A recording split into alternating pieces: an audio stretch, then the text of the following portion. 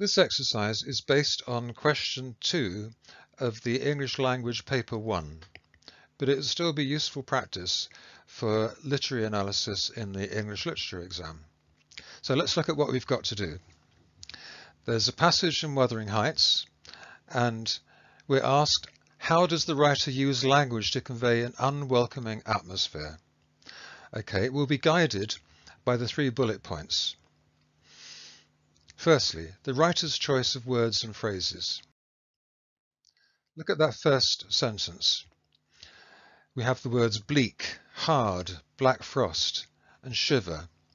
Bleak means desolate.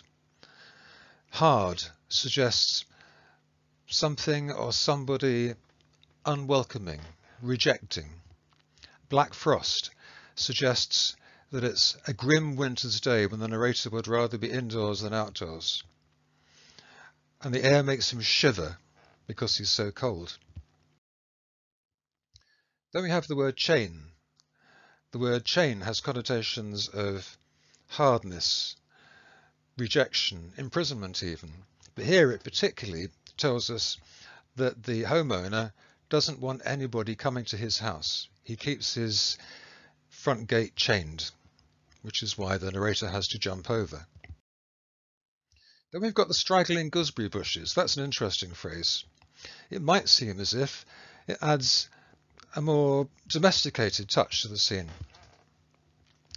But what you might not know is that gooseberry bushes are prickly, and also straggling suggests neglect, as if the homeowner isn't really that interested in the gooseberry bushes. Then there's knocked vainly for admittance. Vainly means that the narrator is frustrated. He wants to be let in, but he's not let in. He knocked vainly for admittance. And the dogs howled.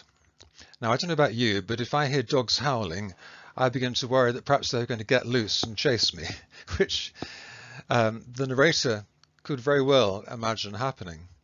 So, we'll look now at the language features and techniques. Hilltop and hard.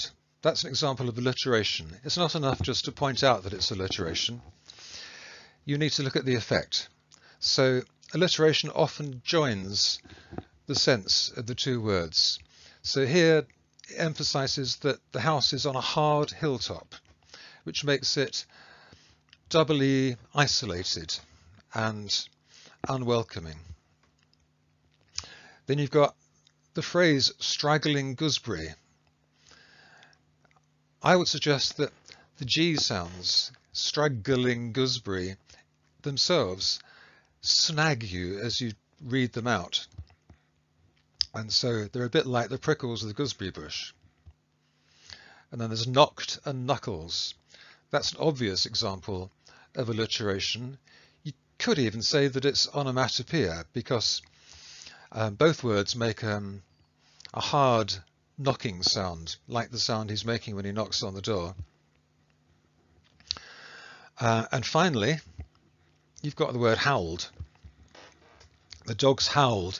That's another example of onomatopoeia. So we begin to hear the dogs howling. Perhaps they sound a bit like wolves. Finally, we've got the sentence forms.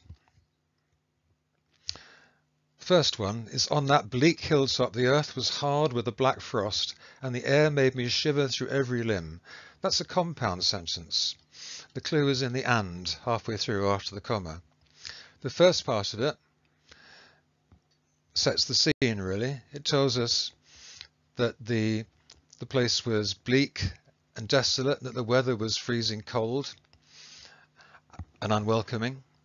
And the second part of it tells us the effect on the narrator. It makes him shiver through every limb. Then we've got the long second sentence, which is a combination of a compound sentence and a complex sentence, with I jumped over being the main clause of the complex sentence. You could say that the long, straggling complexity of this sentence reflects the great difficulty that the narrator has in getting into the house.